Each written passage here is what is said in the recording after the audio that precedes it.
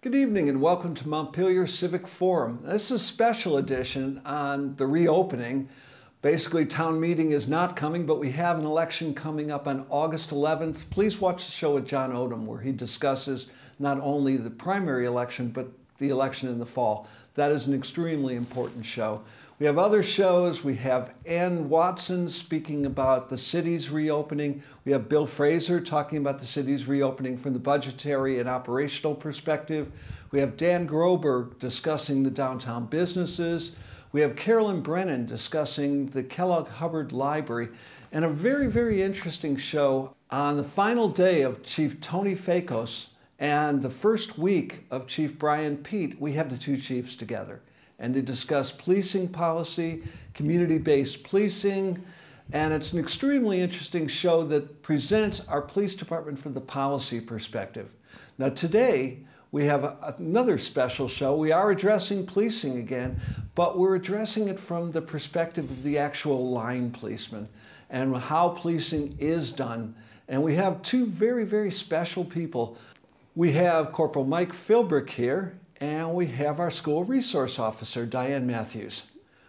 Welcome to Montpelier Civic Forum to both of you. Thank you. Thanks for having us, Richard. Mike, what does a corporal do? It's a form of first-line supervisor. It's kind of a funny gray area where it's a cross between a senior police officer and a sergeant or a supervisor. So we have the role of a supervisor, and we can run a shift if a sergeant is not present, but we also will work regular patrol hours as a patrol officer. So it's kind of a hybrid between a regular officer and a supervisor. Now you were and are what the kids would call the cop on the bike? Yeah, I've been a bike officer for several years, and our ability to field officers on bikes just depends on staffing, weather, and then obviously with the recent COVID-19 situation, it's been safer for officers to be isolated in vehicles and not be out and about riding a bike with a mask on. What's the theory behind the bicycle officer? I mean, it's exactly the opposite of what I just said, is to get officers out of the car and into the community. You know, when you're wearing shorts and a polo shirt, a lot of times you're more approachable. You're on a bike, you know, a lot of people will come up to you and talk to you about your bicycle, or there'll be another cyclist in traffic next to you and you'll end up having a conversation just because of the fact that you're riding a bike. But generally it's, you know, it's a softer approach. It's an officer that's out in the community, available, not surrounded by a steel cage. And so it's just much more positive and easier to approach you know, duty or situation for our officers and for the community. Now the bicycle officer's been around here for a long time, and I know this for a fact. Sure. So Tony Fakos was a bicycle officer at one time. And he's been a big supporter of the program. You know, it's not easy to, you know, send an officer to a training course for 40 hours and provide that funding and time in addition to the additional equipment.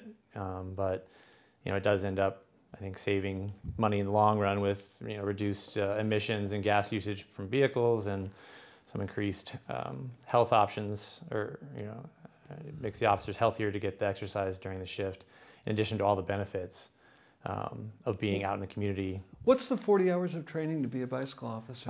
So there's two different programs that are nationally based. One is called the Law Enforcement Bicycle Association, LIBA, and the other is IPIMBA, the International Police Mountain Bike Association. So there's two organizations that provide training for officers, police officers who are going to be riding bicycles, you know, at work.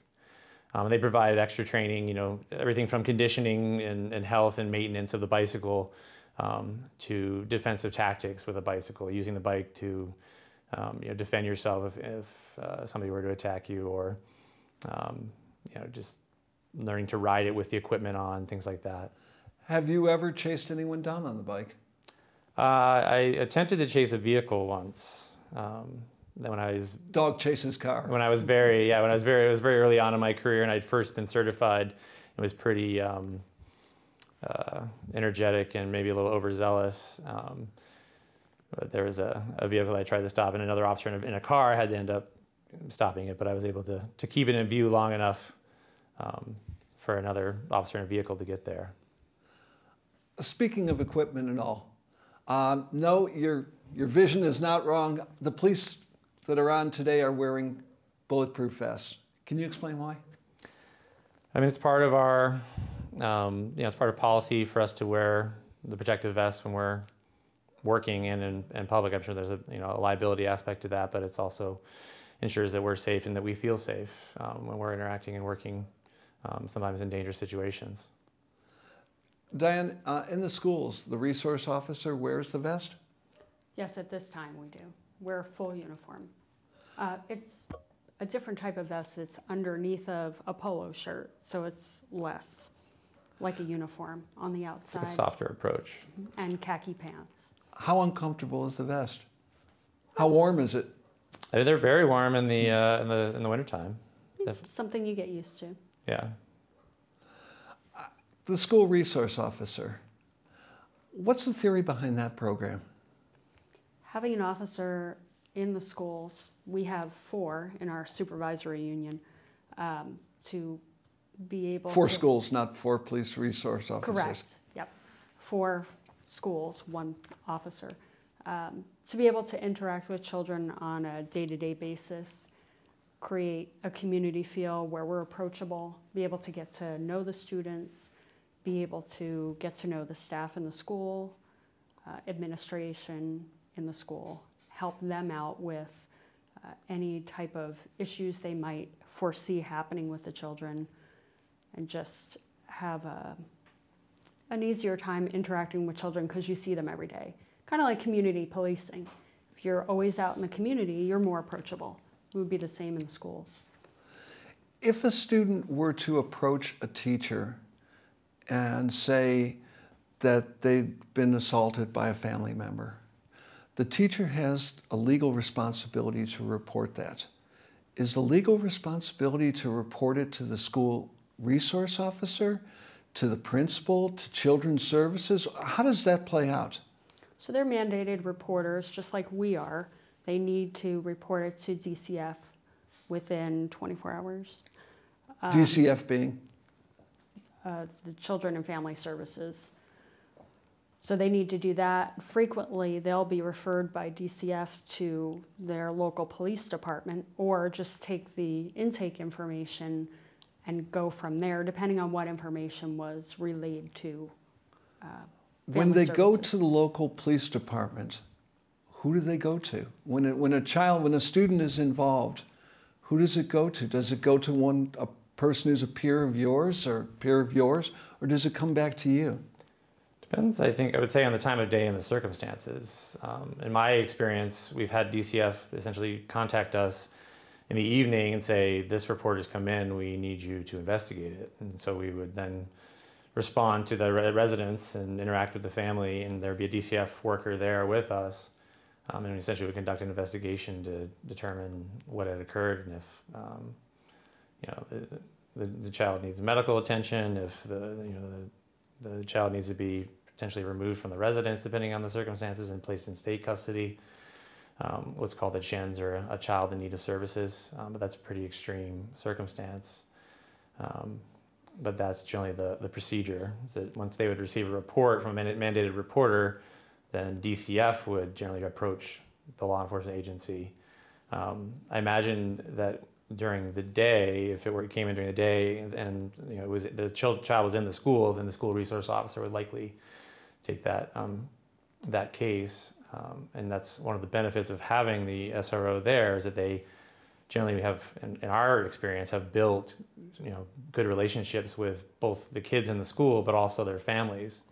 So whether it's an incident like this, where there's a specific allegation of harm, essentially a domestic situation, or it's just simply something where officers in the middle of the night are interacting with a family, or a child for whatever reason, a lot of times that school resource officer, because of their existing relationship, because they've had the chance to build those relationships with the children and their families, has been a huge advantage, because the kids are comfortable with officer Officer Matt or Officer Diane or whoever is in the school at the time. Matt Nisley was our last school resource officer, and so either them being more comfortable interacting with them, just generally, whether we just happen to show up at their house or it's in the school, or if it's, you know, we have a call late at night where we go to somebody's residence, there's a family or a kid there, and we've been able to contact the school resource officer after hours and say, hey, what do you know about this kid and his family?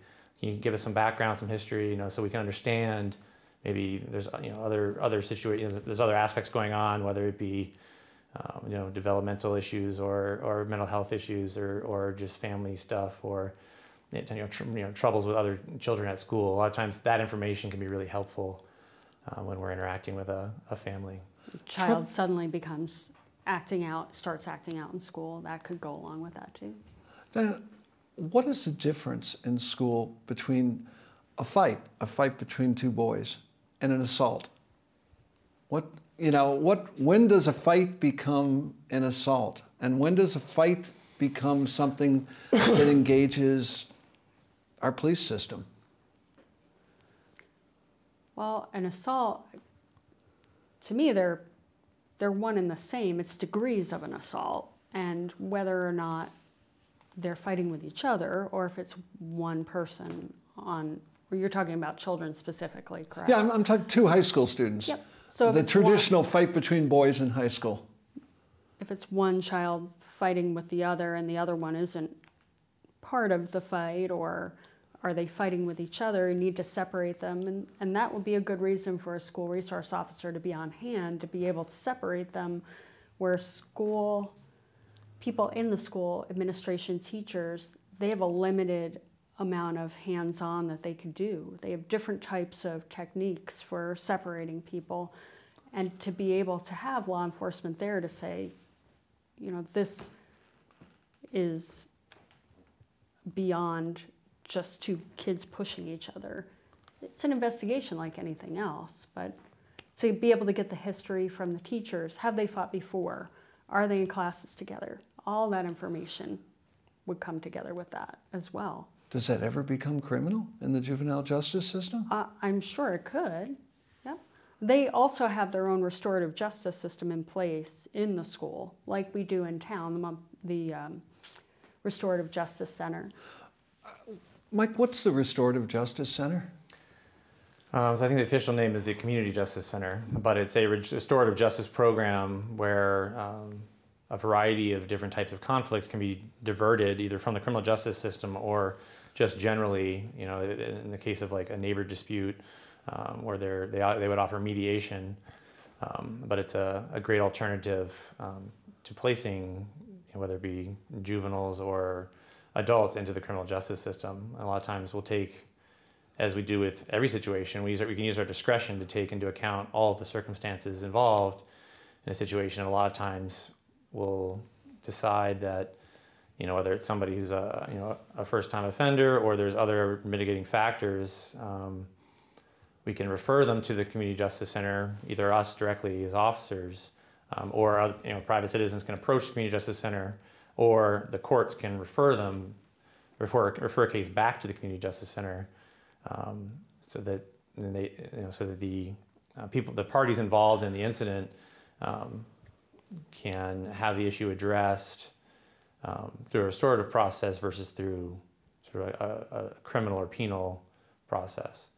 And that can involve the parties writing letters to each other. That can involve mediation face-to-face, generally with the goal of having the aggrieved party be made whole and have their feelings and the effects on them acknowledged by the perpetrator of whatever the incident may be, you know, whether it's something very minor or something more significant. And that could be more impactful than a penal punishment. Are you a formal part of that in the schools? Or are you just informally called in when circumstances merit? Their version of restorative justice? The school resource officer can be a part of that, referring to their restorative justice rather exactly. than Yes, yep. Certainly inside the school. Does that work in the elementary school as well as the middle and high school? That I can't tell you. I'm not aware of that at this point. In terms of drugs at the high school, it's against the law. Mm-hmm. At what point does it become criminal? Is that a school referral? Is that, Johnny is caught with pot on him at the high school? What happens? It's diversion. It goes to diversion So first. it's essentially a restorative justice process. So marijuana, because it's decriminalized, basically It's not decriminalized for children. Correct. Correct. So that's why there is essentially a ticket. A civil ticket would be the penalty. I think it's something like a $300 fine. Mm-hmm. If they don't go through diversion. So they have to complete a diversion process or pay the ticket. Right. So essentially we would take the complaint or detect the issue. Somebody's smoking marijuana on school grounds, and again there may be a response from the school, a disciplinary response from the school for that. But if the school resource officer were to locate somebody smoking marijuana or an officer out, on regular patrol, then we would essentially interact with the student or the juvenile. Whatever they had would be taken and disposed of, and then they'd be issued diversion paperwork. And so it's essentially a slip of paper that explains the process. We write down the ticket number on it, we write down our information on it, and then they're referred to Washington County Diversion, and then they're required to go through essentially a restorative process where that would be something like, I imagine with that type of thing, it would be an educational process where they'd be required to attend some sort of course and learn about the effects of marijuana on everything from brain development to operation of a motor vehicle, and if they complete that satisfactorily, then the ticket goes away. Jane was involved in shoplifting, and it goes through the system, and Jane has to go through the restorative justice. Does that get to you at the school? Does the school know that Jane was involved in shoplifting? Is there a connection between school and city systems? I don't think that there's something of a criminal nature that a juvenile's involved in. I don't think the school is automatically informed. You mean information shared with the school? Exactly. Do they know that Jane necessarily. is having problems outside of school? I don't think there's not like an automatic process. I think that, again, having a school resource officer present in the school would allow that sort of information to be shared so that school resources, in addition to the officer, other school resources could come to bear to help that child, whether that be counseling or other things. Is it a socioeconomic thing where the family doesn't have a lot of money, so the child feels like they have to go and steal the things that they want. There's any number of positives of sharing that information, but if it's something significant that doesn't really involve the school, then it's a sort of a private criminal nature, especially as a juvenile. Those types of records are sealed. Staying with juveniles, the long tradition of juveniles in Hubbard Park after dark. What's the police presence in Hubbard Park during the day and after dark? Well, we used to close the gate at 9 o'clock, have the gate locked. We haven't been asked to do that this year, and honestly, we haven't had calls out at night to Hubbard Park this year. We generally do a few patrols through there during the evening, just to make sure people aren't out there parking, doing things they shouldn't be doing, making sure nobody's broken down up there and in trouble that way, needing a ride out of there. But as far lost on the trails, those types of things. There's any number of issues that come from the different park areas, but generally Hubbard Park doesn't create a lot of issues. Usually a lot of the complaints we get there are with dogs. Mm-hmm. What happens when you get a dog complaint? Usually that's after the fact, after the fact. What happens? How are dog complaints in the park dealt with? I mean, the city council just recently essentially rewrote the dog ordinance, which helped clarify the process to where if a dog is if a dog owner is in violation of having a dog at large, which there's a kind of two prongs of that in Montpelier, where in the downtown area and on public youth paths and sidewalks, dogs are required to be on leashes now, whereas at Hubbard Park they just need to be under voice command and under control. And so usually the largest complaint we usually get are dogs that will they're overly friendly or aggressive in some way towards another dog or towards a human, some people will call and say, oh, this dog charged me, jumped on me, or oh, this dog, came at my dog and they got into it. Does that go into mediation or? So there are different levels, again, with a lot of other things. We have a lot of discretion, but there are different levels where with a first violation of a dog at large, or all the way up to a dog being declared a nuisance and removed from the city, we go from essentially a verbal warning to removal of the dog from the city, basically where the dog's owner would be told, and this has to go through a certain process with the city council. The dog owner would be told the dog has to be removed and it can't be within the city limits. But restorative justice, the Community Justice Center that's a big part of what they would, the type of incident they would handle. I would imagine, and this is just simply me, that the toughest thing for you to deal with as police is a domestic dispute. Certainly one of the most dangerous. Dangerous in what sense? I mean, if you think about it, it's a situation that has gotten so bad that somebody essentially who cares or loves about somebody else was willing to call the police to make them stop. That they were so afraid or something had happened so bad that or they're able to overcome, essentially not wanting their significant other to get in trouble, to call us to come and help them. There's frequently children involved. There's frequently children on the scene. There's a lot of emotion. There's a lot of passion. And okay, a lot you of times, two are driving up in a police car. A neighbor is called, heard yelling and just commotion in the household, or you've gotten one person on a cell phone saying, I feel threatened. They've called 911. What happens? When that call comes in from my wife, he's out of control. What happens at that point that they've called 911? First, we get information from our dispatchers if we've been out to that residence before. Is there a background of that type of thing going on? So we're prepared. Is this something that just happened out of the blue? Is this... If there's a history, then we can get some data. We can get information about what has happened in the past. Who are we dealing with? Have there been drugs involved? Have there been alcohol involved, which really affect people's behavior? Have there been weapons? Things. Now you have no idea whether there's a weapon inside our house.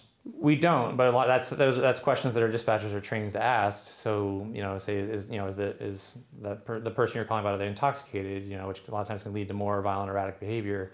A diminishing of their inhibitions about any number of things. So that'd be from language to physical violence. And then obviously if there are weapons, there's a firearm, or if the person attacked the other person with a knife, or if it was just, with fists or shoving or something else, or just verbal abuse. We get all spectrum of calls, and it can span very widely at any time. What if there is a weapon in the house? When you're approaching the door, there is a weapon in the house, it's commotion, you can't sort out the emotion. What's the initial approach besides saying I am such and such from the police department, Montpelier Police Department? We want to have that information before we arrive, and if we know that a weapon's been involved, we basically would try to get both parties to come out, unarmed with their hands empty. That's if the weapon's involved. What if the weapon is in a lockbox or just in the house somewhere? They just tell them to leave it there, and we essentially approach as tactically as we could, where we're going to try to make sure that we're as safe as possible. We'll arrive quietly, we'll walk up maybe from a distance away, not come screaming up lights and sirens like you maybe would see on TV, so that we feel safer and we can get as much information as possible. Give our dispatch time to get us whatever information they have, but we'll also walk up and listen. Sit outside in the. So you want both parties outside? Not necessarily, but it certainly can be, especially that's something we've started to use with COVID, is instead of going into a residence where, everything from, the whole, the breathing thing with masks and stuff like that, everything's more concentrated. We've changed our procedure to have people come out of a residence, regardless of what the situation is. Are you in masks? To avoid infection. We always wear masks as a matter of policy when we're in public. Just like the vests, to protect ourselves and protect the public. But we're essentially trying to collect as much information as possible before we get there. Obviously, if there's an emergent situation where we can hear somebody being assaulted, then we're going to move in and deal with that as quickly as possible. But a lot of times, the majority of the times, in my experience, what has happened, and now we're just doing an investigation. You know, the dispatcher tells, okay, the parties are separated. There's no drugs or alcohol involved. There are no weapons. And so we'll come up, you know, listen for a little bit, see what's going on, knock on the door, separate the two parties, have an officer speak with one group, have another officer speak with another group, and there would probably be multiple officers present regardless because of how dangerous it can be. And the other officers will either just kind of observe and monitor the situation or talk to other witnesses. Now you have to get out there fairly quickly. You know, something possibly bad has happened. Certainly something with the potential of being bad has happened. Absolutely. What happens in the middle of the night? How many officers are on night shift in the middle of the night? So it varies the time of day. I mean, during the day, we could have quite a few officers on, between the regular patrol officers and a patrol supervisor to a school resource officer and our detectives, as well as a captain and a chief. So you can see that there, even if the chief and the captain or these other officers aren't, driving around, patrolling, or responding to regular calls for service, they're still available to come, to a significant incident. Frequently overnight, we call on other agencies. Maybe a Berlin unit might be available, and they come back us up and just kind of hang in the background and help us out if it's needed, just to be a presence and be able to help us do our job. And make sure that, because a large part of, officers, the bigger question of like officers' use of force is making sure, just like if we wear our vests or we have other tools and equipment, the safer the officer feels, the less likely that we are to use force. So somebody may say, "Oh, why are there 4 officers at that house?" Okay, well, it's because it came in as a verbal domestic that we know there's history there that has escalated to violence in the past. So, in order for us to ensure that everybody on scene is safe and we feel safe, we may go initially with multiple officers. But to go back to your original question, so during the day, obviously, there's a lot of resources available because that's just kind of the way people are scheduled, especially in the administration and investigations. And then in the evening, we'll typically have between 3 and 4 officers on shift, and then after midnight, it'll vary until 6 or 8, 7 or 8 in the morning, depending on other officer schedules. We'll have between 2 and 3. So in the middle of the night, we may only have 2 officers to respond, and then there are other agencies around the area that aren't 24 hours, including the state police. The state police go off duty at 2 a.m.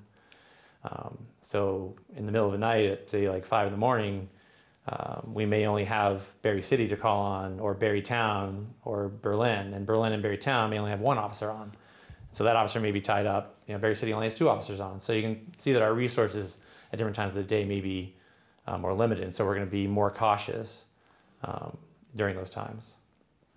You separate. What does separating mean? Does that mean that one of them is going to spend the night somewhere else, or spend some time physically somewhere else so that they are allowed to cool it off? Frequently. That's frequently what happens, especially if it's a verbal. It's in the short term during the investigation when we arrive at the residence, but it's also in the long term. A lot of times it's just generally better to say, like, if it didn't rise maybe to the physical level or to a criminal level, we may seek to see, okay, do you have somewhere where you can go so that this doesn't happen again, or so things don't escalate. But also during the initial investigation, we wanted to separate folks so that we can get both parties' statements and their take of what occurred without it kind of bleeding over into each other's stories, because everybody's going to have a different perspective. And so if you interview 2 people in the same room at the same time, then they can feed off each other, just as we can talk back and forth and contribute to the questions you're asking us when we're conducting an investigation. We want just your take, just the victim's take, just the dominant aggressor's take. At what point might a women's shelter come into this? We almost always bring up Circle. I don't know what that's. Which is our local organization. The acronym for it. Is predominantly supports female victims of domestic violence. And we pretty much always refer them to that group because we don't know what the level is between the aggressor and the victim. What the history is. I mean, even if it's something minor, even if it's 2 people who are sitting in a parking lot, at a supermarket, and they're getting an argument, somebody calls and we arrive and we may talk to them and find out that they're arguing about, finances or something, relatively insignificant, but it led to an argument that caught somebody's attention and somebody was concerned, we may still refer them to, or it's something we do. We're kind of a clearinghouse for information and services, or whether it's a domestic situation or a dog situation, we may, They might not know what's out there and they don't know who to ask. Right. Diane, you had spoken about children being around. Is Children's Services notified? Yes, we're mandated reporters like the teachers are. We need to call, and we call after hours frequently. We call Division of Family Services, Children and Family Services, just to tell them what we saw and what happened. We give them the children's information as well. How old were the kids? What was the proximity of the children while this was going on? Were they in the room? Was one of the parents holding one of the children as it was happening? They need to know those things, and then they make their determination whether or not they're going to do their own investigation. So this might go on for, even if the parents feel it's over, it's not over. Because the children are impacted in ways that people don't even realize. What happens if the two of them say, wait a second, this is getting out of control, we don't want this to be a criminal thing, and you do want it to be a criminal thing. It's not always it's not their choice. If we see clear signs of an assault that's happened, or it's not their choice to say, okay, I'm done, I don't want you to do I don't want to anything. press charges. This is something we hear a lot.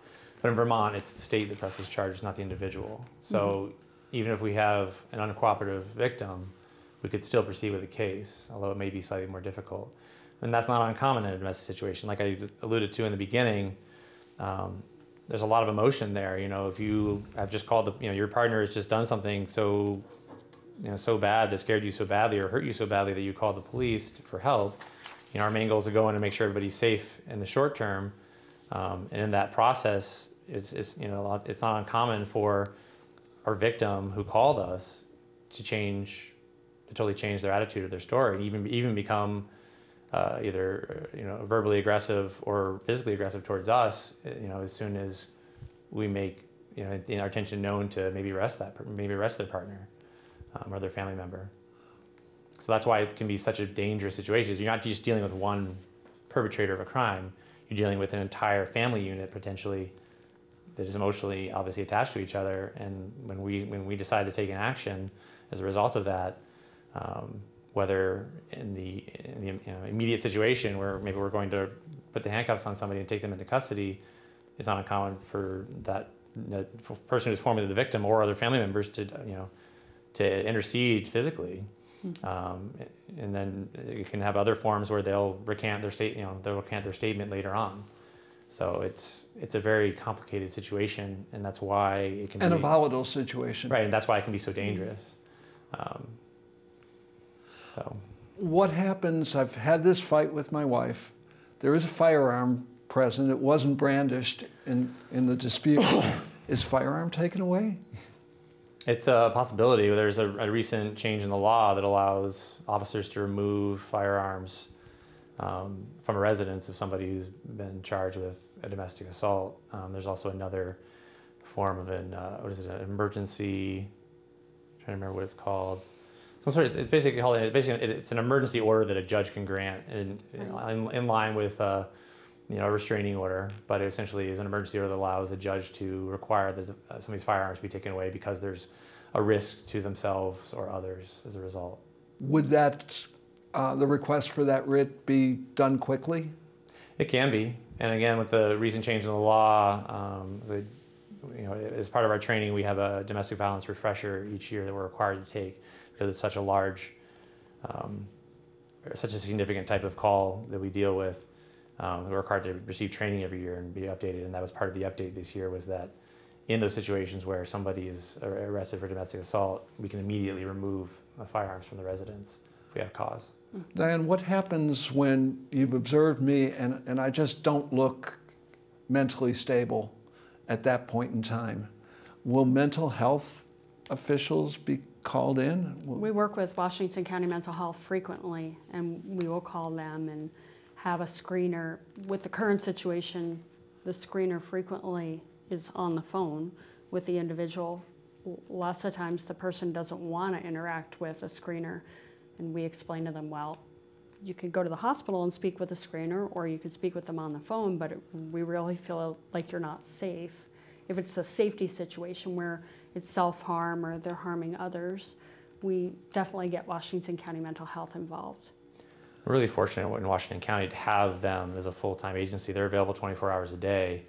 You know, with the recent conversations about, you know, moving responsibilities from police to other agencies, we do have some of those resources right now, but again, it's like county-wide. So, and again, you come down to staffing where in the middle of the night at 4 in the morning, there may be one screener on and they may be dealing with something in Berry City. And so that, you know, that sort of ties our hands as to what we can do. If there's exigency where the person is in crisis and a really significant harm or possibility of harm to themselves or others, then, you know, we may end up having to take action like taking the person into protective custody or at least staying with them wherever they may be, where we've been called to, in order to ensure their safety and the public safety. And so that would be something that we would like to see. I know that there's in the works is a street level interventionist, the social worker is coming so the up. social worker that we're going to be sharing. Berry and Vermont sharing. Berry and Montpelier sharing it. They'll be sharing with Berry City. I understand the intention is to have them be able to respond, to be riding essentially with us and have them be able to respond with us or to other areas, I guess, between here and Berry, and to be able to be there specifically, which would be an incredible asset. Because you know, we are not mental health professionals. We receive a lot of training on how to interact with people in crisis and people in altered mental states and with a variety of physical and mental ailments. So we're well versed in training. We understand how to interact with those people, but we do not have the ability to, you know, write a mental health warrant and have them taken against their will into treatment. You know, we can essentially be that clearinghouse, be the organization that provides them with the resource. Sometimes we're called by Washington County Mental Health to do a welfare check on someone that they're already familiar with. What does a welfare check involve? Maybe the agency can't get a hold of that person, or that person says some things that make them think they're going to do self-harm, or they've just disappeared, not shown up for an appointment. Then they're asking us to go out and make sure that person is okay. We'll check their residence, their known residence. If we can't find them there, we'll dig a little bit deeper and try to get an idea. Do they go to work? Can we check their vehicle? Do they drive? Where do they frequent? Just to kind of get a beat on them and ask them, how are you doing? We were asked to do a welfare check on you because Washington County Mental Health said, you said this and this. How are you feeling now? And sometimes we transport them up to the hospital to speak with Washington County Mental Health or do a check-in and get a little deeper into that. This is one of the benefits of having a full-time agency like Washington County Mental Health and others that, you know, it's not like every mental health crisis is new. Like a lot of people suffer from mental illness, they receive treatment, they have caretakers or caseworkers through WCMH or other agencies that are regularly interacting with them. And so they get to kind of know their baseline. And us as police officers on the street get to interact with them on a regular basis as well. So we get to know a lot of the folks that we are interacting with in our community who have mental illness. You know, somebody may not know in passing, you may live in Montpelier and not know who all these people are. You may just see them walking on the street or somewhere else, but we get to know them. And so somebody will call and say, oh, this person is, you know, it's a female that's screaming and sort of, you know, self-flagellating, like, you know, hitting herself. Oh, that's so-and-so. We know that's her behavior. That's her typical behavior, and that's her description. That's usually how she is. So, okay, we know her. So, you know, okay, you know, she doesn't react well to a police presence. So maybe we would seek out having mental health. Either wait to make contact with her until mental health can be with us, or just let mental health know that what's going on, and they'll interact with her without us. And so we do have a lot of these resources available already. And having the relationship, the already existing relationship with some of these community members is such a benefit, because obviously their behavior is alarming enough or concerning enough to other community members to where they would call us. But we're able to triage it kind of and be able to determine if, you know, does it really require a police response. And that's, again, a big part of the current conversation going on, that we're already kind of doing. That's a segue to alcoholism, which is a segue to drunk driving. Sure. Do you guys know chronic drunk drivers and keep your eyes out for them? Or is that violating an issue of personal privacy? Well, I could tell you before the current situation with COVID, when the bars would be open, we would do regular bar checks and stop in, and we might know someone who can't drive because they have charges against them, and they'll talk about, yeah, I'm walking up the street after. We regularly interact with some people like that. I think right now it's hard to interact with people regularly. Yeah, the interpersonal, that's one of my favorite and most rewarding parts of the job is the interpersonal relationships with the community. Like, we develop relationships, with the people that we interact with who are maybe being charged with something or who are suffering from mental illness or who are in crisis. But there's also a lot of normal relationships that we develop, whether that's, like Diane said, walking to a bar in the evening, just to make sure that, everything's calm, and especially if it's like the holidays or it's a really busy time where there's a lot of, drunk driving or a lot of behavioral issues. Because alcohol is probably one of the worst drugs as far as behavioral issues. You're on day shift walking around and going just to get your lunch at a sandwich shop. Having those normal interactions are, I think, really important to us as officers, because if we don't have those, then all we're doing is responding to really negative situations, which can take its toll on us. Including relationships with transient population, because they're the people who are out frequently in the same places every day. And we interact with them on a regular basis, whether that's because of their own behavior or because somebody else calls us, or we just see them in passing. I know Diane has sat down with a lot of our transient population and just chatted with them for up to 2 hours. Yeah. And it's great. Not everybody wants to do that and not everybody's able to do that, but some people have the disposition like Diane does. And it's been a huge advantage, just like a school resource officer can get to know the kids in the school or the families, having somebody or those officers who get to know the folks that we interact with on a regular basis. Again, it's like somebody calls about somebody drinking in public or urinating in public. Oh, we know who that is. We'll talk with them later. We're a small town. Yeah, we are a small town, but even if it were a larger city, whether our beat happens to be an entire town, other departments may have officers assigned to different areas, and ideally you get to know your beat well. You get to know your people, the people in your community, whether it be the regulars that you interact with for various behavioral or other issues, or just the community members. So we're hoping to not be relegated to essentially being law enforcement, firemen or law enforcement firefighters, where we're just being called out to deal with big incidents and no longer having the normalcy of being a part of the community. While we're on drunken driving, I've got to ask these questions. I know I'll get a no. Is there a quota for tickets in town? People have always felt that you guys are raising money for the city budget. Absolutely not. Most of us don't write very many tickets. It's more warnings than anything. Yeah, the goal is education and visibility. What better way to change people's behavior than to have a police vehicle stop with lights on the side of the road in an area where there's a lot of complaints about speeding.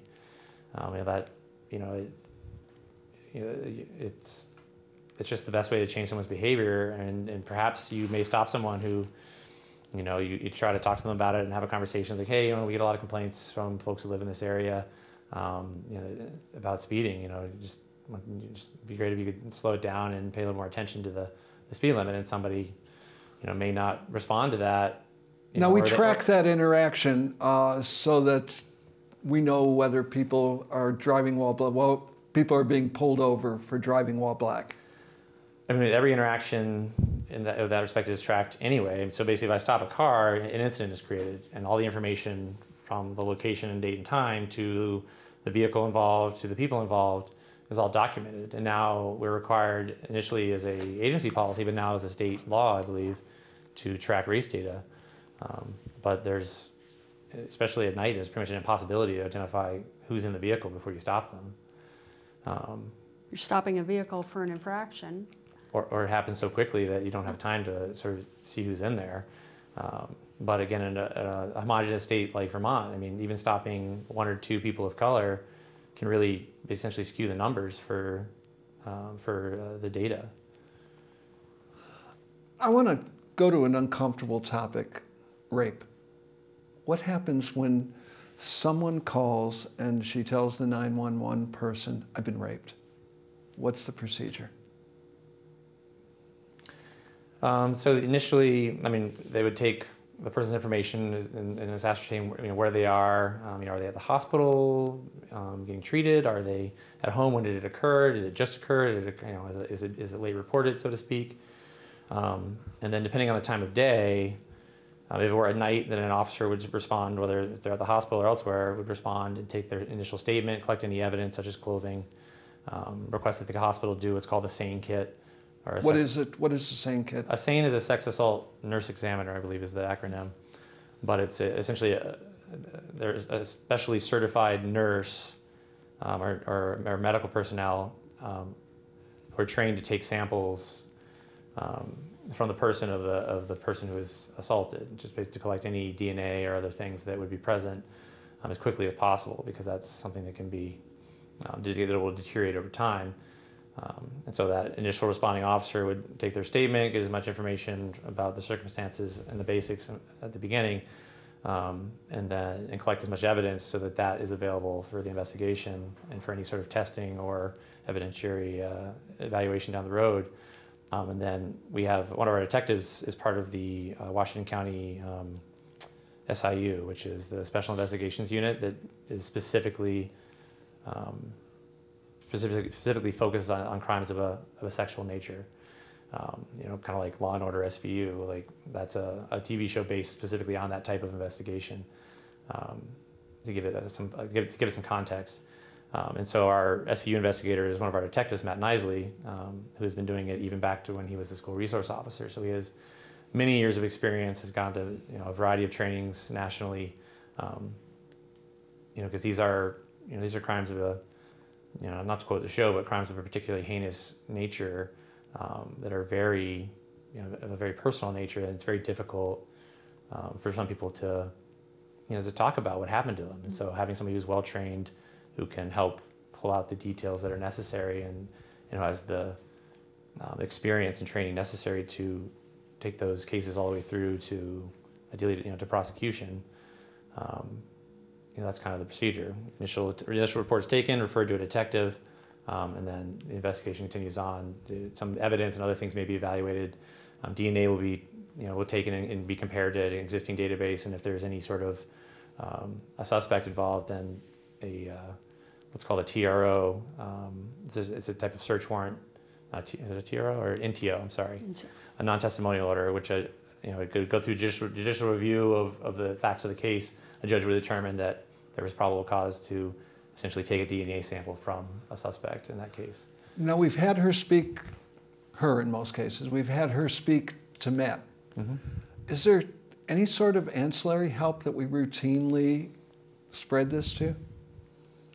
Again, it could be a circle, because frequently it's someone they know, or it could be a past partner or that type of situation, for them to look for resources to maybe have an order in place that person can't contact them in the future. It depends on if it's someone who's known or unknown also. But Circle is just one of those organizations that can provide resources, everything from housing to counseling. Safe house, different things like that. Just depending on the circumstances. And then there are other resources out there. Obviously, Washington County Mental Health is available for people to talk to. But Circle is an organization that's devoted to that area, and has been a great partner in helping people after the fact. Mm-hmm. So that's a lot of times where our job kind of ends. And that's something else that the Community Justice Center helps with, is reaching out to victims of crime, mm-hmm. and assessing sort of the impact on them with their, even down to their sort of opinions of how we handled things, and if they need anything else, any other resources, so we do get feedback from that, which is really helpful. Some people say, oh, Officer so-and-so was very helpful and did this or that. Or they say, oh, something else came up, and I really want to talk to an officer again. So just is a way that the Community Justice Center reaches out and helps us kind of, sort of follow up on something maybe after an incident is resolved or after a case goes to court. Would this be very similar in the case of a very serious assault or a murder? Would the family, the immediate family, their emotional needs be tended to? We can refer them to resources, and frequently we'll see signs that someone is in need of something more, and that's where we gather our resources. And we have a great resource called the Provide Washington County Survival Guide, which has been put together by, I think WCMH. Yep. Is the main, and it's this enormous. I carry it. It folds. Yeah, we all carry them. I have it in my pocket right now, but it's this little folded piece of Tyvek actually, so it's waterproof. That folds out and it has a myriad of resources, everything from soup kitchens and sources for food and food shelves to counseling to crisis hotlines for a variety of things. To numbers for police departments, numbers for medical and mental health resources. I mean, it's just a great resource to have, because it helps us refer people, but also it's something we can literally hand somebody and say, you're new in town, you're living out of your car, here's some resources for you. That while we can't do everything for you, we can at least give you some options and maybe change your situation, help you change your situation so that we're not responding to whatever the situation may be. When a citizen feels that the police response hasn't been what they would term proper, what can they do? What should they do? What's the procedure if I have a complaint against a police officer? I mean, so I guess there's different levels. I mean, some people just want to call and speak to a supervisor and let their and be heard, but it can go all the way from that up to what's called the form.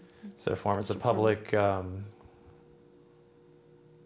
think it's a public review form. Basically, somebody can either use it to make a formal complaint, or they can use it to make a formal commendation. I mean, a number of things.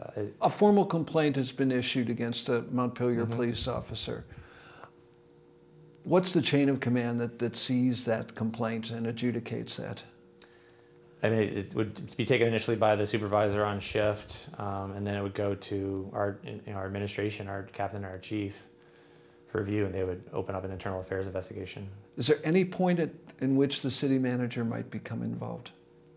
Or is it strictly an internal police department issue? As far as I know, it remains internal to the police department unless it becomes of a criminal nature or a civil nature.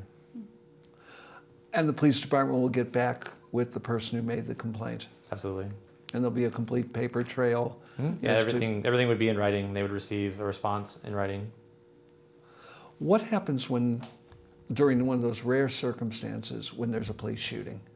What's the procedure then? I mean, I was involved in one myself, an incident at the high school with Nathan Giffen. I mean, essentially, from the officer's perspective, as soon as it occurs and the scene is safe, the officer is immediately taken to the hospital and evaluated, because obviously that's typically evaluated in what way? Just for, because it's a very stressful, very traumatic situation, as I can attest to, and so.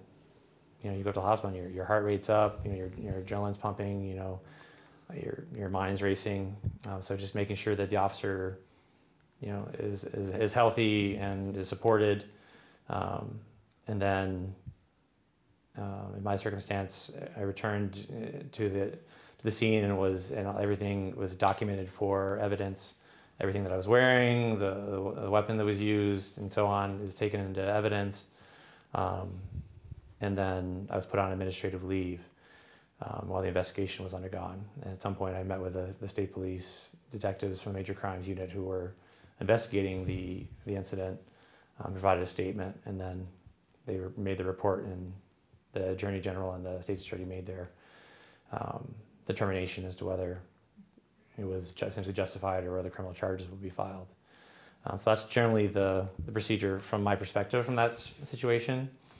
But that kind of outlines how it works. A shooting happens, officers generally placed on paid administrative leave. Different agencies have different policies regarding how long that is. I was away for 10 days or 2 weeks or so, whereas the state police now has a policy where the officer is on administrative leave for the entirety of the investigation. obviously state police is a much larger agency with several hundred officers versus Montpelier, which has 17. So, whether it be the Giffen shooting or the shooting on the Spring Street Bridge, officers will be taken out of service essentially for an extended period. But in order to function as an agency, my situation, I was the only officer involved. In the Mark Johnson shooting, there were 2 officers involved. And so again, with a small agency, you start removing these people indefinitely from working. It makes it very difficult to provide police services to the town and staff regular shifts. But essentially, the state police does their investigation, and that information is put to the Attorney General and the local state's attorney to, again, like I said, evaluate for whether it met the criteria for a justified shooting or if criminal charges will be filed against the officer. Now, I don't believe that Montpelier requested surplus military equipment. Do you guys feel the need for our town to have surplus military equipment? Generally, no. I mean, the only circumstance where, there have been situations where the state police's tactical unit has brought their armored vehicle to town. There was a situation adjacent to Hubbard Park with a suicidal male who, there's a lot of social media posts by him with firearms and such. So we played it very safe. And so the tactical unit responded and created a perimeter, and then they used the armored vehicle to approach the person's vehicle safely, and to be able to deploy some less lethal measures to drive him out of the vehicle and then take him into custody in a safe manner. And that is something that I think would have changed the outcome of the Nathan Giffen shooting, because he was in the middle of a football field in the middle of winter, with a firearm, with no. If I remember correctly, wasn't that on call and just didn't arrive on time? It hadn't arrived in time by the time the shooting occurred. So it was either we'd ask for more time or for that vehicle to have been closer and present, because if it had been there, then the officers who initially couldn't approach across an open field safely without having to worry about getting shot at or get shot, would be able to approach that person safely, and be able to communicate better. At that point, Matt Nisley was a school resource officer. He was at the high school when that happened, was the first to arrive on scene and essentially, stop Mr. Giffen on the football field. And he continued. He's a trained crisis negotiator. Continued to communicate with him for over almost an hour, in the bitter cold, from across a field, which was kind of difficult. Whereas an armored vehicle would have allowed officers to approach, communicate better, but also deploy some less lethal options as well that he was well out of the range of for what we had at the time. One final question. How would you like small youth, to perceive the police? You individually as police officers, how would you like to see small children perceiving police? Diane? As someone they could approach for any reason at all, a question or help or any reason at all. Approachability, someone they could approach for any reason. One of the most frustrating things that we see is when kids' parents, whether we're working, an event like July 3rd or something, there's a lot of people, we're out on foot patrol or bike patrol, interacting with the public, and you walk by somebody and they say, "Oh, there's a police officer, make sure you do this or that so that they don't take you to jail." Like that type of thing drives us crazy, because it's essentially, instead of, again, normalizing our relationship with, young people, with your child, and, like Diane said, we want us to be somebody that they'll run to if they need help, not somebody they'll be afraid of, that will take them to jail because whatever the circumstances are. Huh? Someone who would take them to jail because they didn't eat their dinner. Yeah, part of that's on parents and now on society and what's going on around the country now. I think that's going to be a very challenging thing to accomplish. But again, we want ourselves to be somebody that people will come to because they need help, wherever that may be. As we've indicated during this conversation, we are a clearinghouse of information and resources, whether that be mental health, substance abuse. We have a program through the department called Project Safe Catch. What is Project Safe Catch? It's essentially like a diversionary program where instead of arresting you for possession of drugs, we will take you immediately into treatment. So, if we interact with somebody, a circumstance where maybe somebody is passed out in a vehicle because they just used intravenous drugs like heroin, they overdose, and then maybe that scares them enough to be like, oh, I need help, I want help. We already immediately have a program in place to say, hey, we have this program called Project Safe Catch. You just give us any paraphernalia, give us anything you have on you, just so that we know that you're safe and that wherever we take you will be safe. No charges, nothing will be filed. You're not in any trouble.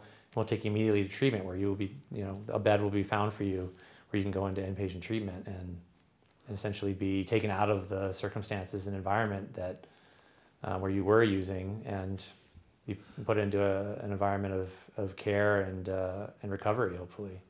So it sort of takes it's a carrot, versus the stick that has been, great, just like any number of other resources that we have where we can divert somebody and not be in conflict with them. It's just a great resource to offer to somebody who's, whether they're in crisis or in a situation where they're addicted to a substance. Can a neighbor who doesn't have documents, who's in the country illegally, call the police and report the same kinds of things that my wife and I would report and not fear being reported? Absolutely. We have a policy in place for the department that prevents us from asking the immigration status of anybody that we interact with. It prohibits us from interacting with immigration officials in anything but the most extreme circumstances. And in 10 years of me doing this job, we've never interacted with ICE. Same in the schools?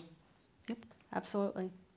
The goal behind that being that, again, these are people who are here in our community, and if they're afraid of getting in trouble just because of their status, then they're vulnerable. They're very vulnerable. They're going to be easily victimized with no chance for help or justice. So that's the goal with that, and there are other populations that have similar problems. It goes hand in hand with the safe catch issue. People will be afraid to say, oh, my friend's overdosing and they need to get them help. I'm afraid to call for help because the police will show up and we'll get in trouble. No, there's a law in place, a Good Samaritan law that prevents police from taking action against somebody who calls to help somebody in that So someone's called, said my friend's overdosed. You rush in, you see drug paraphernalia out in the open. What happens to everybody in there? Essentially we'll ignore it unless it's something of a ridiculous nature, but piles and piles of a certain of narcotics for sale. Or something. Yeah, is what but again, with individual usage and with every scene I've gone to with an overdose, it's a needle on the maybe sink. a needle on the counter or in the bedroom or whatever. It's usually really minimal amounts of the drug and minimal amounts of paraphernalia. And again, we're there simply because a lot of times when somebody is brought back, when they administer naloxone or Narcan, sometimes they can come back, be very violent or resistive to the medical personnel who are helping them. So we're just there. Usually we're just there just to make sure everybody's safe. And as soon as they're back and they're cooperative and are loaded on the ambulance, then there's a lot of situations where we'll stand on the periphery and we'll leave as soon as we know that everybody's safe. So I assume that when we're talking about adults, you guys aren't driving down the streets checking to see if there's 4 marijuana plants in a person's backyard instead of 3? It's just never really been a priority. As I alluded to earlier, alcohol is a much more challenging drug definitely than marijuana will ever be, and it's just not a priority for all law enforcement, in Vermont generally, but for our agency especially. If we go into someone's home for another reason and we see you have plants, I doubt that an officer's really going to be too concerned unless there's some enormous grow operation going on. But again, that's not, it's more of a civil issue than a criminal issue. Realizing that we're not in an engaging mood. I'm sitting triangulating from you without the mask and you don't have masks because you're safely distanced. Are people engaging you on Black Lives Matter and on policing vis-a-vis people of color? Are you on your level hearing the community weigh in on that? I hear a lot of people come up to me if I'm walking down the street or if I'm stopped at a light who just kind of wave and say, hey, I just want you to know I live in Montpelier and I support the police department. It must be really hard for you to be policing right now. That's the general feel I'm getting from the community.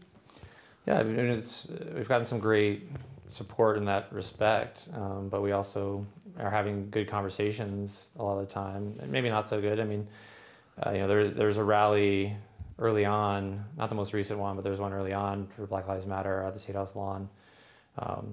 And we provided traffic control and shut down the street and so on, traffic and crowd control. We're essentially on the perimeter, out of the way, not really engaging. But there are a lot of people walking by with signs that say, all cops are bastards, and some are quite F12 and defund the police and all these things, that just don't feel very productive. I can certainly understand the defund aspect once you delve into that and understand that it's not just about removing the police altogether or what have you. But there's just a lot of, that's some of the most open hostility that I've experienced as a police officer. Generally, how do we bridge that gap, besides doing television shows like this, to get people to more understand what policing's about in our community and the ground level? Meeting your police officers, getting to know the police officers in your community. I feel like each police department is its own culture, its own family. That goes with its community. Right. They can differ from town to town. We've tried very hard, and that's one of the frustrating things with what's going on, is that we've tried so hard over the years to listen to the community and adopt progressive policies and be respectful and be as sort of hands-off as we can be, because that's what people want. People don't want an overly aggressive department. People don't want ticket quotas and marijuana arrests and things like that. People want us to be reasonable and approachable and to be there when they need us and to help regardless of what the problem is. Are you starting to get a feel for Brian's culture, your new police chief, Sure. rather than Chief Fakos's culture? I mean, Brian, Chief Pete is very, very energetic, very intelligent, very educated, and his perspective comes from, he's basically been doing what was, I guess, called an Inspector General in Chicago, and I think also in the Air Force, but he's essentially policing the police. I mean, that's what he's done in his career. And so, he's very supportive of us individually as officers. He has a master's in psychology, so he understands, how we think, how the community thinks, how people think and work, and that's been very helpful. And I think he's going to be just a force in his own right for interaction, communication, understanding.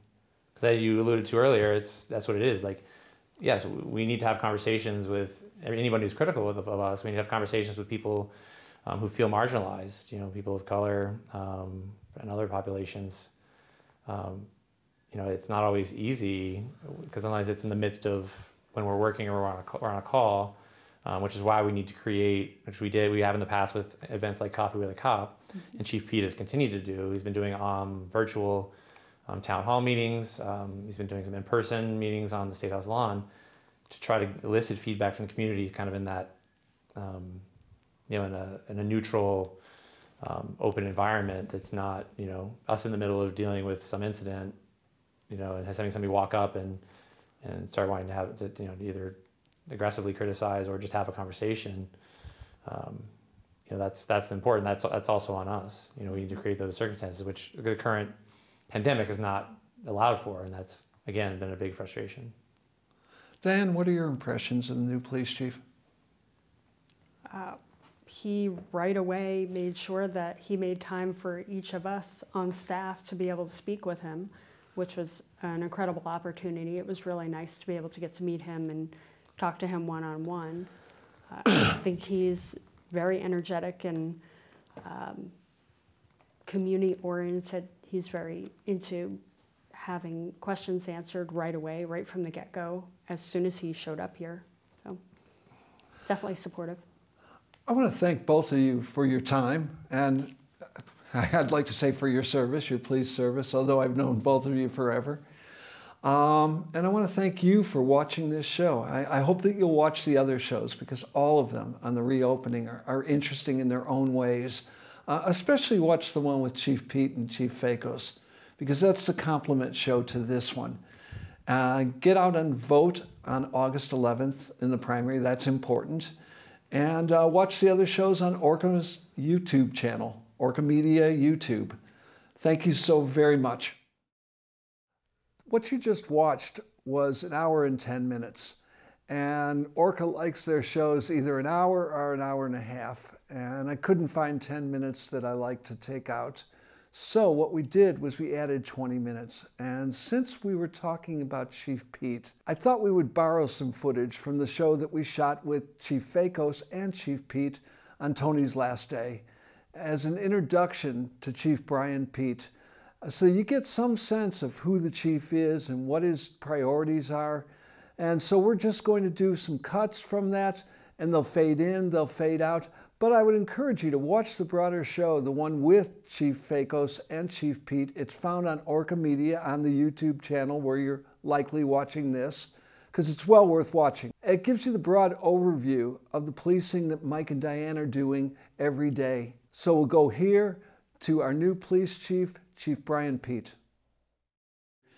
Welcome to Montpelier. Thank you very much. It's an honor and a privilege to be here. How did police chief, where was he born and how did he get into policing? Well, I was... Speaking of you in the third person. I was born in Chicago on the South Side. Policing is, it kind of turned into a family business, if you will. Both of my parents joined the Chicago Police Department later on in their lives and in their careers. And so as I was going through, graduating through grammar school and then on to high school is when my parents started coming into the law enforcement fold. And then seeing what they were doing was extremely interesting. So I ended up graduating from college and getting a commission in the Air Force and started off in aircraft maintenance. But that pull towards law enforcement was really attractive and strong for me. So I ended up going into the Air Force Office of Special Investigations. And then after doing roughly 5 years there, that's when I came back, left the Air Force and came back to Chicago and then joined the Chicago Police Department. Was your brother on the force at that time? No, not at the time. I was the third, and then my brother came a few years after. Chicago seems like such a different world than Montpelier. First of all, on the south side of Chicago, is that White Sox or Cubs territory? White Sox territory. My wife is a Cubs fan, so I had to eat that one when we first met. This is a very beautiful, smart, intelligent woman, and I want to get to know her. So I had to make certain sacrifices, and since she was a Cub fan, I had to go to a Cub game. That was the first and hopefully the last time I'll ever go to a Chicago Cubs. I say that in jest. The Cubs are a great team, but I'm a White Sox person. What is the south side of Chicago? I mean, how many people live there? Oh, lots. South side is, it's, right now, because of what's going on in life and everything that's happening within Chicago, when you say south side, it's always synonymous with violence. But there are, speaking very honestly and frankly, the entire city is gentrified. So you have different colors, backgrounds, ethnicities, even religions that are concentrated in certain areas, and as well as socioeconomic status. But within the South Side, there are pockets everywhere within it. So you could literally cross one side of the tracks and everything's great. You cross back over to the other side of the tracks, things may not be so great. It's just, there's a lot going on. Were you assigned to your own neighborhood as Tony was working his own neighborhood? No, in Chicago, everything's based on seniority. So when I got out of the academy, didn't matter how old I was, didn't matter what experiences I had. It's low person who just got in, newest person, you're going to nights and you're going into the areas that we need manning at. So I ended up going to the west side. Now, what is the west side of Chicago like? It's another one of those places when you Google it and they say here where a lot of the concentrated acts of violence happen, unfortunately. So they tend to be at the south and the west sides. And I was in the 11th district and one of the more busiest districts within the city limits. Now, the 11th district How many police were assigned to the, more than 18 probably? Yeah, we roughly would, if we were lucky, we'd do it at demanding issues, we would have 18, not even that many on one particular shift. So there are literally hundreds. Chicago's a department of, on paper, depends on who you talk to, but 13 to 13.5 sworn officers for the department. 13,500. Yes. So you're sitting in a precinct, I would imagine, that's bigger than our police department. Yes, but, and I'll also say to that is, I think there are pros and cons with everything, but I think smaller agencies have a more, have more challenges, have a different set of challenges that larger departments do not have. And to me, because they're so personable, they're a lot more difficult, in my humble opinion. How so?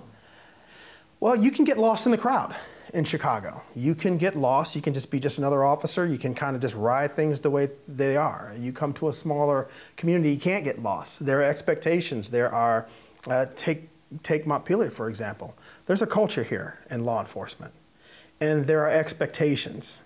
And when these discussions happen amongst supervisors, amongst leaders, you have to adapt to that culture. You have to understand what those expectations are, and you have to act on them progressively and assertive. In this town, this is a town of 7,500 people, and a lot of us do know everyone who's in that car. You know, and if I didn't stop, my wife would kill me.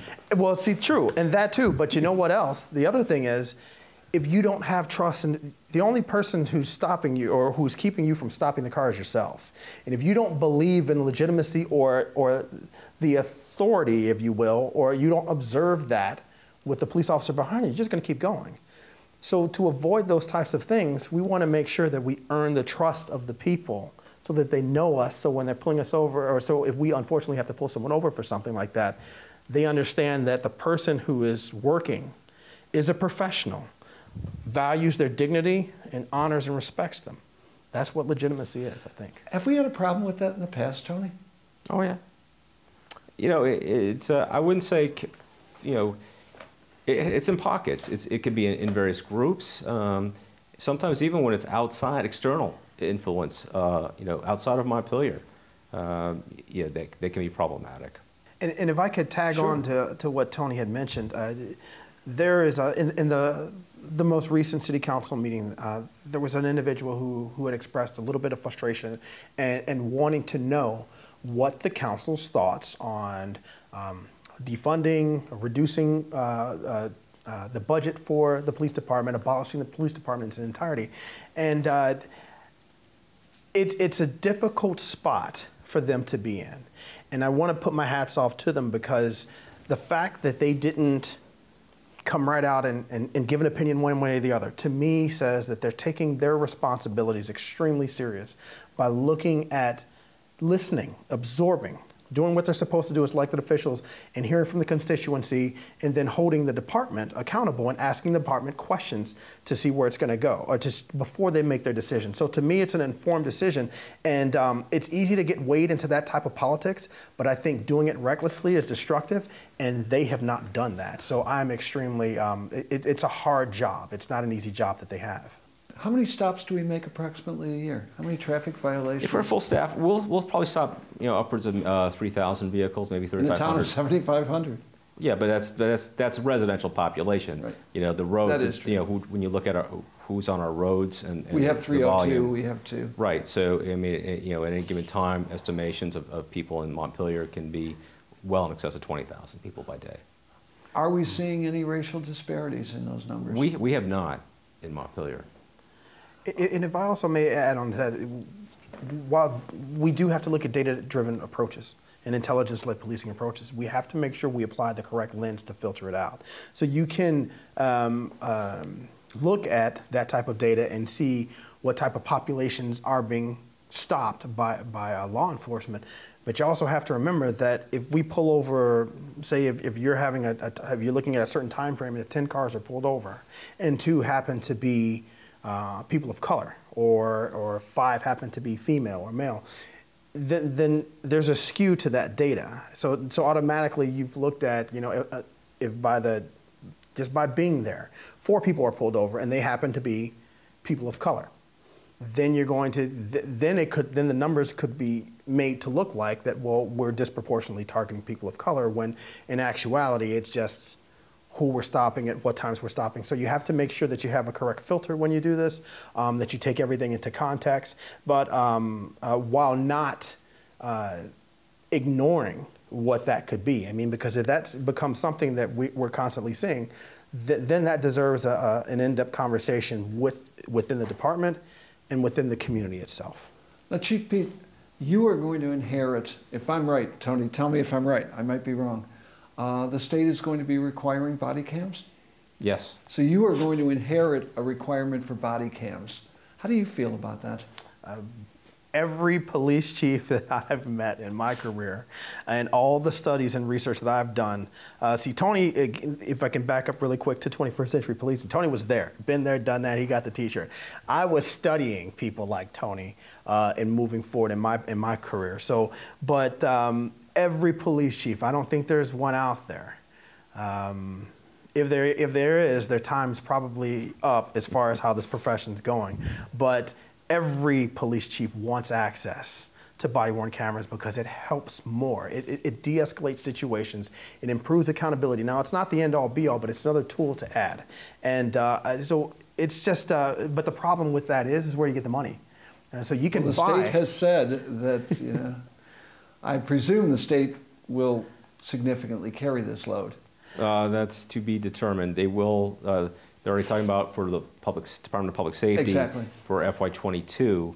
We're actually more hoping something comes out of Congress and some federal funds that could certainly help springboard us in that direction. Because we don't envy the state, because we understand the state's predicament too. It's even with the cities, COVID-19. So there's a huge funding lag, falls, shortages.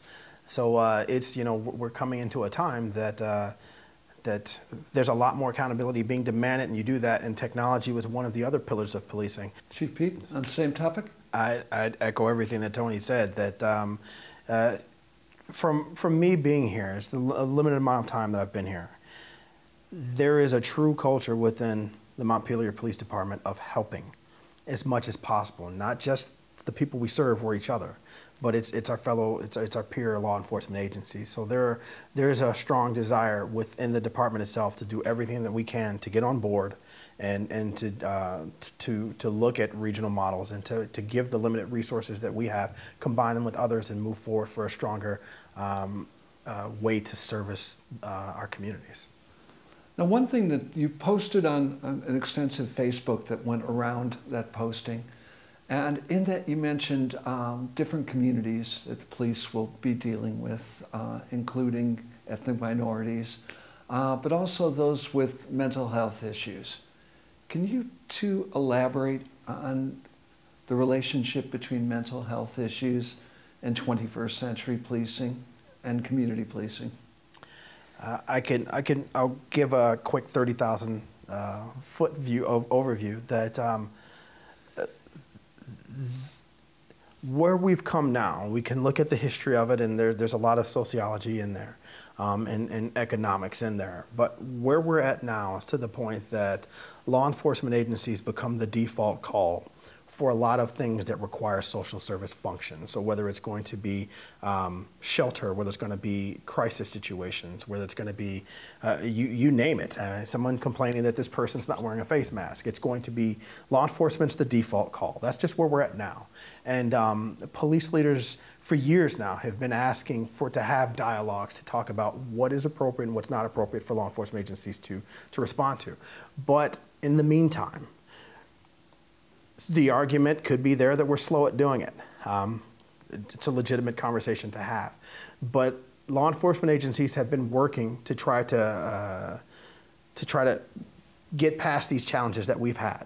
So if you look at something like CIT or crisis intervention training, or what Montpelier did was took that concept and they localize it based on the needs and based on the resources that they have here, which is called Team 2. So we're still finding, it's incumbent upon us to find ways to do these things, to answer these calls in safe manners, and we're working our hardest to do that. Law enforcement agencies partnering with folks who do domestic violence crisis on a daily basis, partnering with those organizations and learning from them. So like, for example, one of the newest things that we're talking about in the law enforcement community is that you look at the eyes. You look to see if there's evidence of strangulation, because we know now with strangulation can cause strokes, it can cause a lot of different problems. So the things that we're learning from our partners in domestic violence that we apply towards the investigative avenue, but also in looking at how domestic violence tends to play out, the cycle of violence, and where law enforcement can come in and handle the situation with respect and understanding and empathy of what it is, you know. So the more that we know about all the calls that we're dealing with, the better we can respond and serve the people we're sworn to protect. There's a national dialogue right now to pretty much tear up anything that's related to a police department. And I think that's, I understand the emotion behind the conversation, but I think that's unfortunate. Things that we've done as a profession, unitedly as a profession, but we have to remember the good of the situation. And so I look at an SRO as the opportunity for, we're all dealing with limited resources. You can't catch everything all the time. So my question to folks that are considering something like pulling an SRO would be, how many layers of safety do you want for your children? And teachers aren't going to catch everything. School counselors aren't going to catch everything. It's unfortunate because there's a lot going on. But you have one more insular layer of somebody who cares, and somebody who wants to be there, and somebody who wants to help children, to help our kids. And I think as long as we understand and we have clearly defined roles and actions of what it is that we're supposed to be doing within law enforcement, within a school counselor, within the teachers, within the administration itself, you could have a very robust system. And here in Montpelier, the system's working. And so I think we just need to make sure that we stay cognizant of it, and we stay on top of what it is our training needs to be, and what it is that we, as a collective team, as all stakeholders who care about the safety of our children, are needing to do to move forward. You know, taking a step back, and once we kind of see where Montpelier wants to go financially and priority-wise, where the legislature is going and where Congress is going with a lot of police reform, and how it's a very strong department. We have strong community support, but it's going to be navigating what is the outcome of those. Please, Chief Pete, I want to ask one. What can my wife and I and the rest of Montpelier do for you? You've done everything. People in this community have already done it. It's my wife, Natalie, and my daughter, Gabriella. We feel so welcome here, and it's not a facade. It's actual real. There's a sincerity here that brings a sense of peace, and we're just enjoying our time here. And the only thing we could ask for is, me personally, professionally, would be just let me know when I'm doing wrong. Let me know when I'm doing right, so I can continue to serve, because I take that oath extraordinarily seriously. And thank you so very much. Have a good evening.